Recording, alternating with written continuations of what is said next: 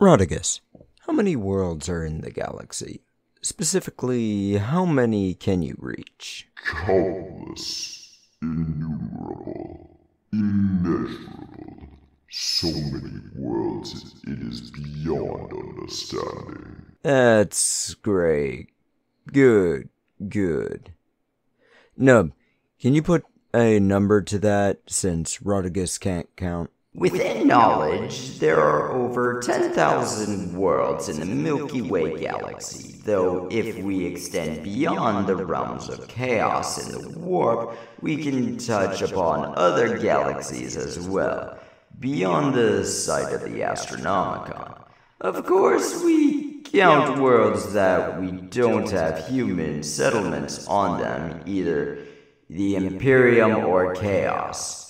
We can quadruple that number, including dead worlds. Oh, I really didn't expect an answer. I was planning on saying something sarcastic, but hey, that's an answer. Today we'll look at stars without numbers. I'm specifically looking at the free version of this game, because I really want to support a creator, and the fact that they give a free version makes me want to support them, and not pirate a paid version of the game. Given how many of my friends hype this game, I think I will purchase it as soon as the IRS stops using me like a dry fleshlight. This version has 9 chapters and an index. Looking over the table of contents, it gives me a general idea that this free version is a speedrun version of the game. It tells a fast and loose version of the game. It's so far into the future where magic has made firearms obsolete and stars in the sky are beginning to die out. This is a time where life is fading. It's got 3 pages describing the world, then it goes into character creation, which is 34 pages, then the basic rules, which are 22 pages, then gives more about the world, creating a campaign, and so much more.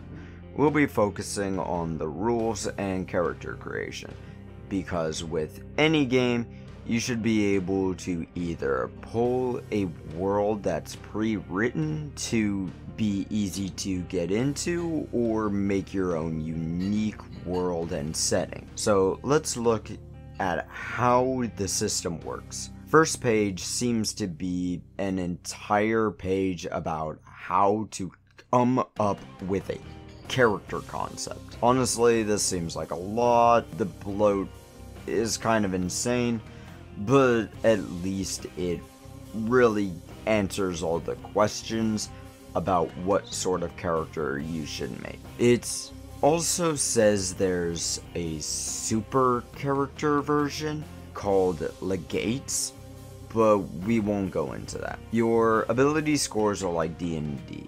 You've got strength, dexterity, constitution, intelligence, wisdom, and charisma. You can get them in multiple different ways, though it requests 2 of them. Either roll in order, which I don't like, or assign an array as you wish, which are the following numbers: 14, 12, 11, 10, 9, and 7. When rolling, you'll roll 3d6 directly. No extra dice, no removing the lowest, just straight. The book says if you choose to roll, you'll then pick any of the numbers and change it to 14. Then we get to modifiers. This does not work like any other game I've seen before. This is a whole new ball game right here. So let's go on the list. The number 3 gives you a -2. Numbers 4 through 7 give you a -1. 8 through 13 is no modifier. 14 through 17 is a +1. And 18 is a +2. At this point, I realize I accidentally skipped a bit of a part. At this point in character creation, you are level 0. It recommends the highest you create a character is level 1, which I feel sort of odd, but it's also a really good way to prevent being sued for being too similar to other systems, which I don't think you can sue over numbers, but whatever.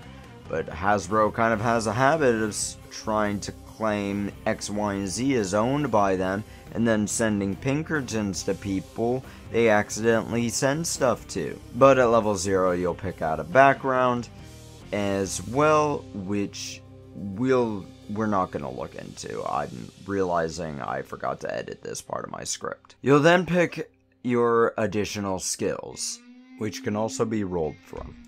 It doesn't recommend either. I'd recommend picking just to make your character yours. You'll pick 2 skills from the list that your background lists. If your background says any, the book sort of implies but doesn't outright say that you have to roll your skills. You cannot pick anything from the growth table, which I assume to be granted as you level up. There's also quick lists, which I'm not sure that the difference between that and the learned list, but okay.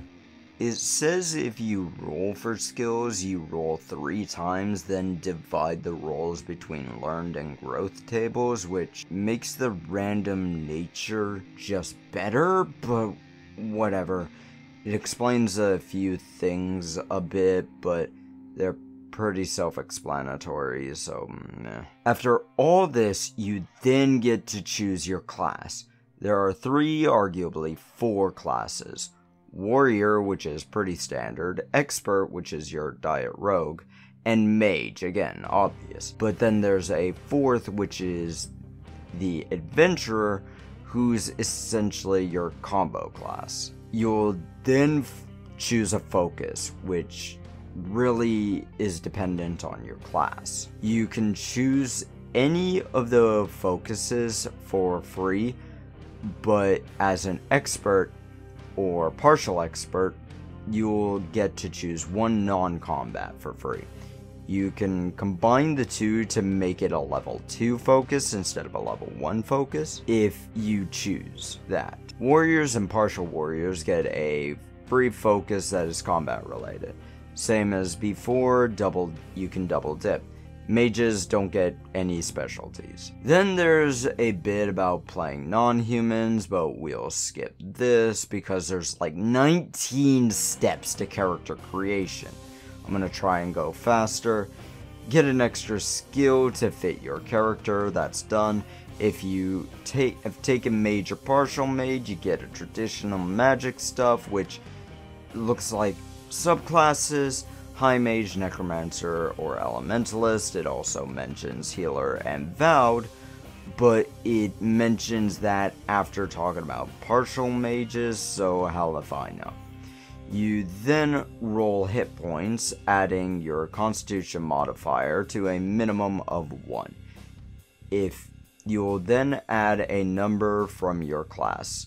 A D1 is rolled, warriors get a +1, mages get a -1, experts get Jack, adventurer have their own table of bullshit. BAB comes next. It's based on your class. There's a fancy table for that. Woohoo! Equipment. Choose a package, roll 3d6, multiply by 10. If you choose the rolling, you can buy your gear.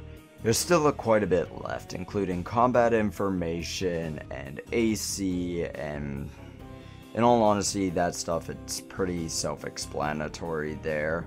There's, like I said, a free version of this book, and I would really recommend picking that up as the introduction.